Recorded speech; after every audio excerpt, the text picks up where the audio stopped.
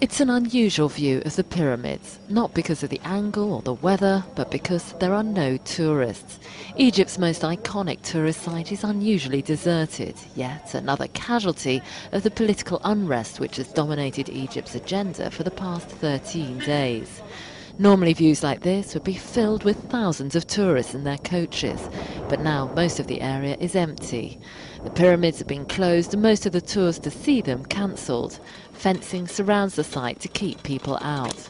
For the tour guides, shopkeepers and other members of the tourist trade who rely on the pyramids for their living, it's a tough time. Usually these days there are many tourists doing this tour, going on carriages and visiting the pyramids from the back and taking some photographs. But inside there is nobody except the police and the army. Tourists are thin on the ground anyway. Many have flocked to the airports trying to get out of the country as the political situation became increasingly uncertain. But Giza's pyramids are 15 kilometres from the chaos of Tahrir Square and well away from the epicentre of the demonstrations. Many have flocked to the airports trying to get out of the country as the political situation became increasingly uncertain.